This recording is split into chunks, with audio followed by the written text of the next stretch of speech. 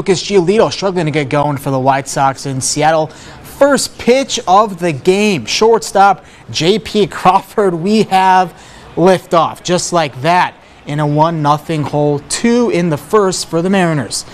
Second inning, the DH, Eloy Jimenez, and that ball gets blasted to the Space Needle. Third homer in the last 6 games gets the Sox on the board.